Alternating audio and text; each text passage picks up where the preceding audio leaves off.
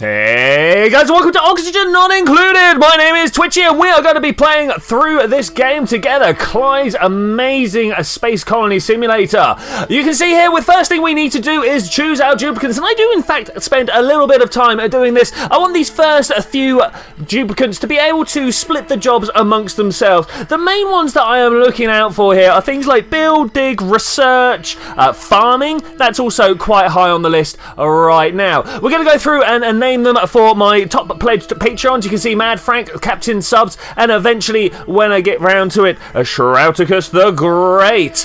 These guys are doing various jobs, as I say. We got Shrouticus on the dig, supply, and trade. We got Captain Subs, supply, build, farm, and Mad Frank is our research and operate person. Calling the asteroid Twitchi's Tremendous Trojans, because like Trojan's a type of asteroid around Jupiter, right? So that kind of makes sense. All right, first job on.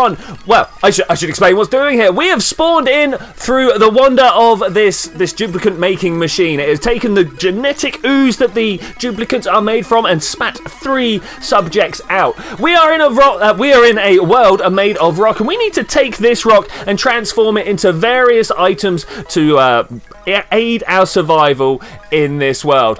One of the first things that I need to turn the rock and copper into is a bathroom, because despite the fact that I don't think these duplicants have eaten or drank anything, they still have waste systems on the go. I don't know where it actually comes from now that I have taken the moment to think about that. I'm not sure where the waste in the pre-game comes from. But anyway, it doesn't matter because you need a toilet. If these guys do not have a toilet, after a certain preordained amount of time, they make a mess, as the game euphemistically puts it.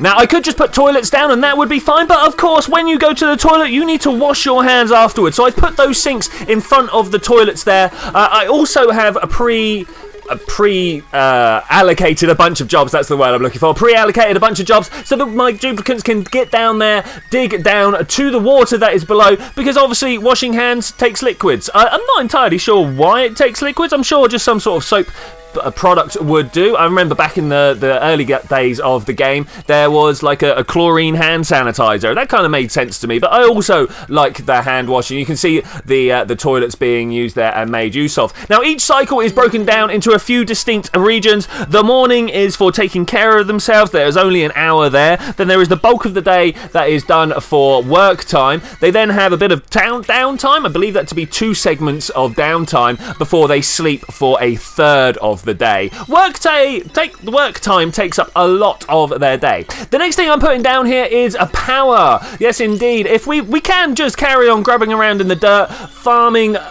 natural resources for food and such forth, but that's not how we're going to advance into a multi-technology species. No, we've put down some power, we've put down some batteries. I am short of copper. I'm also going around putting the priorities up for the jobs that these guys like. Now, if they like a job, they will perform it in half the time. So if I can get the people with affinities for jobs on the right jobs, things happen twice as quick, which is just unbelievably good. All right, we're going to stand around and watch these guys asleep again. 2 cycles gone immediately. It is quite a fast pace at this. We're doing about 500 times playback, but this is quite a slow game when I'm just sat talking through it. I've tried playing this on stream a couple of times, and much like Kerbal, whilst I can do so and fill up the time quite nicely, I don't feel enough of that chatter is about the game because not enough stuff is changing in the game.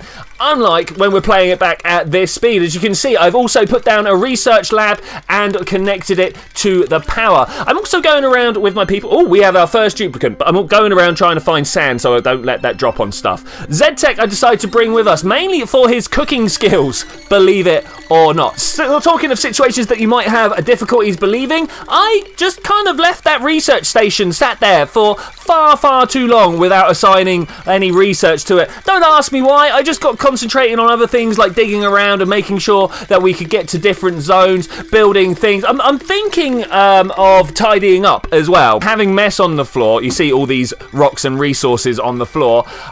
they disrupt my duplicants' happy state, their morale, and I would like to get on top of that. So I build a nice early set of compactors to put everything in. You also just saw me have a quick look around the map, trying to find some sort of geysers. These are producing resource nodes. So there's two things that I'm going to be working on for the next couple of seconds. One is you can see that I'm narrowing down my water tank. This is because the drop coming down the ladder would actually enable someone's urine to drip down into the water, and I didn't like that. I didn't like that at all, so I moved the wall over one. I'm also digging down towards some of the resources at the bottom of the screen right there, but I then notice how many hatches are in this hole, so I decide that I'm going to leave this as a hatch pit to put items into to turn into coal, as hatches eat various things that are left on the floor and turn that into coal.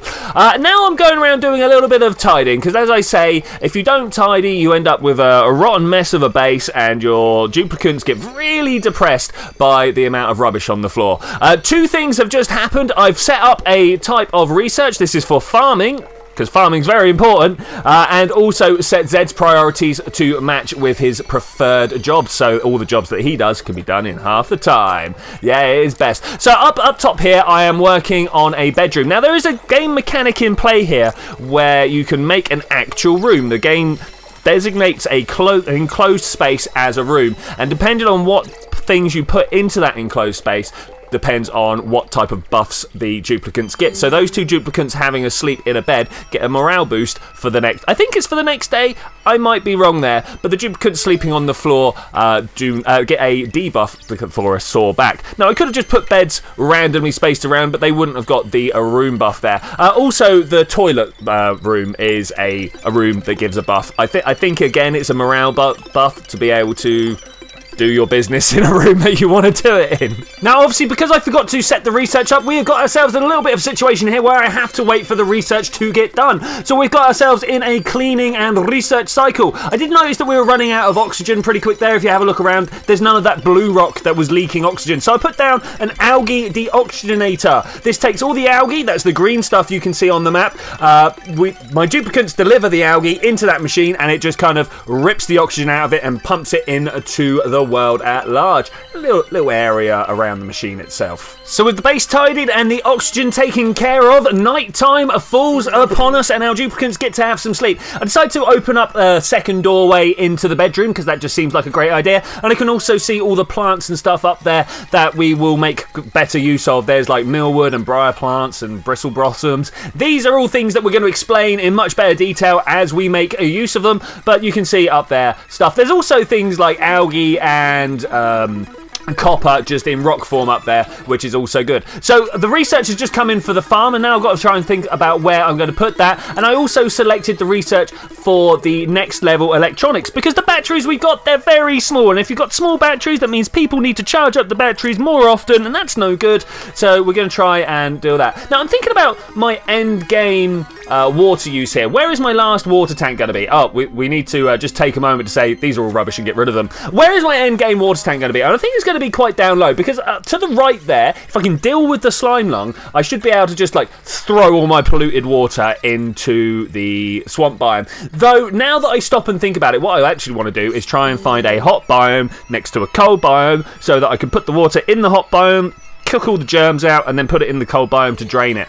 Yeah, okay, I'm going to have to change that plan at some point. I still need to get down to the bottom, though, because this is where all my carbon is collecting, all my carbon dioxide, and I'd like to make some sort of area to deal with that. Obviously, in the early game, we're going to have to be using algae terrariums, using the good old photosynthesis, even though there's no light on this rock. But anyway, yeah, and eventually we'll be using the carbon scrubber. You can see I put down a small selection of farm plots up there, and they're all going to be laden with millwood. Unfortunately, we don't actually have enough millwood in the colony right now to replant all of that. This will be solved pretty quickly just by digging out a large area. The vast majority of the millwood that you find in a colony is actually found behind rock. I don't understand how it got there, but you open up, you dig a tile away, and behind it sometimes a seed will fall down. This is where most of the hatches come from, and it's quite a crazy time that way. Another night falls upon us. Someone really should secure it better up there, but you can see the green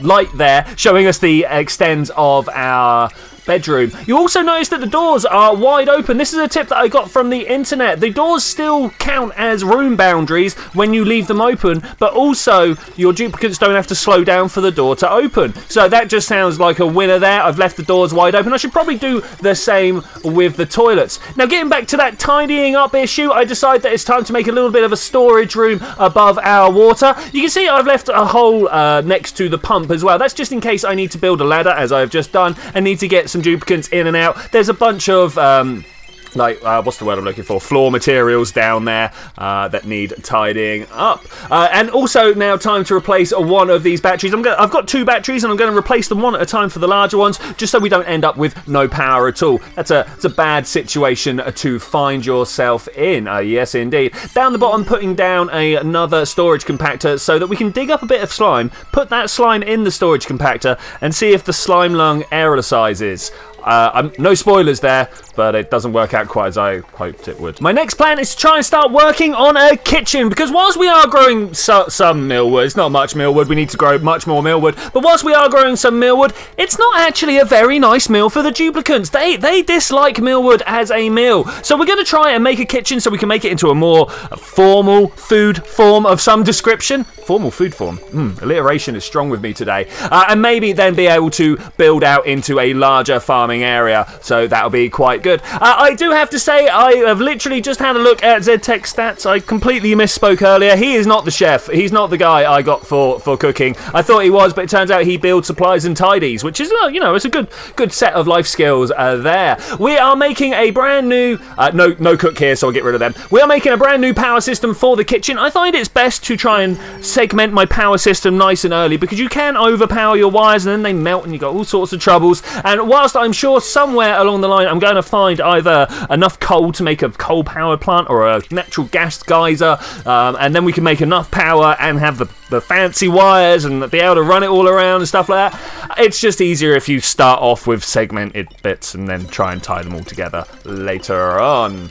So the big dig is starting to happen here, and this is where you'll notice we are starting to get all our millwood. That lower chamber there is filled up pretty quickly, though I have a feeling that lower chamber that we were just looking at is actually going to end up becoming the mess hall, and we're going to turn all the land up above into farmlands. I'm also going to build a second bedroom whilst we're here. I currently have 9 patrons, sorry, 8 patrons. I had 9 patrons, but one of them left me. I'm so sad. Anyway, I've got 8 patrons, and we're going to make 2 bedrooms for them, 2 bedrooms of 4, and then maybe we should be able to run the entire colony with just those 4. That is what my goal for this series is going to be. We might end up having to let a few more friends of the channel in, but we will see what's going on there.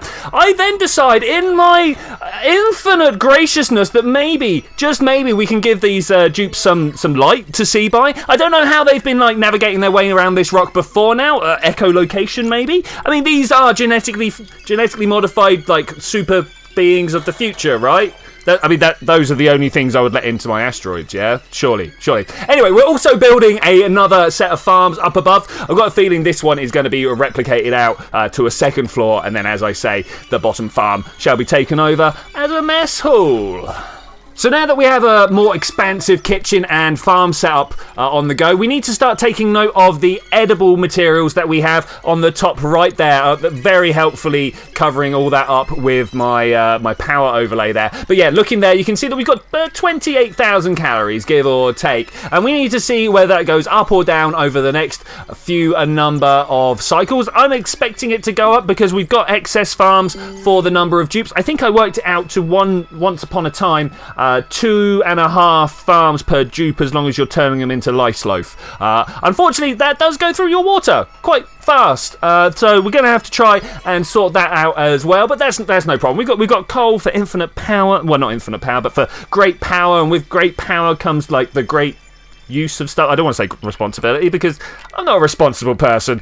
They give me great power all the time in these games, and I'm very rarely responsible with it. Okay, so that's almost the last of the lighting situation going on. That should help everybody's morale, and also hopefully give a little bit of an enticement to the light bugs. You can kind of just see one in the bottom farm there. He's kind of floating around and having a good time. So I have just discovered that my storage compactor down below that I put a single piece of slime into is starting to leak slime lung everywhere. I should have known that. Of course, slime turns into polluted oxygen. It vents off polluted oxygen and loses mass. Then that polluted oxygen carries away the slime lung.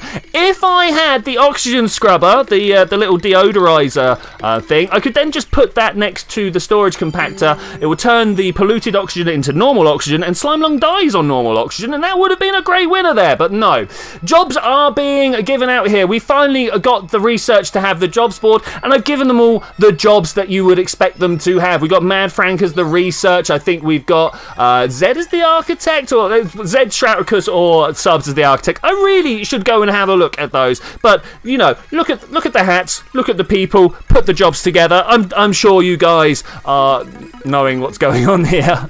So with the research and the power stations tidied up, I've decided that it's time to actually tidy up the bedrooms. Our duplicants are going to spend a third of their lives there, and so they're going to be in a nice place. Another 3 brought in as the chef. I don't know whether he'd agree with this or not, but I'm going to put him in as the chef, give him the job, give him the priorities, and just get everybody else to start feeding him in raw materials and turning out nice life. So hopefully we can have a higher quality of life for our duplicants, because everyone knows fried mush is better than not fried mush. Anyway, there we go. I also put in the research for the next level of research machine so that we can start researching the next level of research stuff. So that should all work out for us. Mainly I'm after, as I say, that oxygen deodorizer, but also coming with that is things like the lavatory and the pumped sink, and with that comes the headache of the sanitation plumbing. But that's something for next time, because we are getting very close to the end of our time together right here.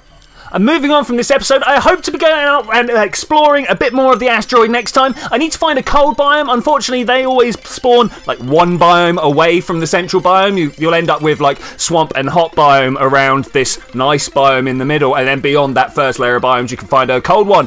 Because we need Weezewarts, the internal temperature of the colony is just going to start rising and rising, because there's nowhere to dump our temperature. So if we can get the Weezewarts, they are the magical plants of entropy denial, and they can come along and make everything pretty nice. I also need to start thinking about a more sustainable power system. We can't have duplicants just running in hamster wheels all the time. It's a good start, but already just on the research and the kitchen room, we're starting to need as much power as one wheel can put out, so we're not actually getting any battery charge time, and things are getting a little bit inefficient. So we need to start looking towards more sustainable power, whether that be the most sustainable power of coal or moving on to natural gas. Only RNGesus can tell us, because we have no idea where anything is on this map, and we'll have to get out and look. Also looking for a water source. As we expand with our number of duplicants, we are going to start running through the water in faster and faster ways, and particularly if we start running out of algae and need to start splitting the water down into hydrogen and oxygen, which actually will be an end game way of us getting oxygen.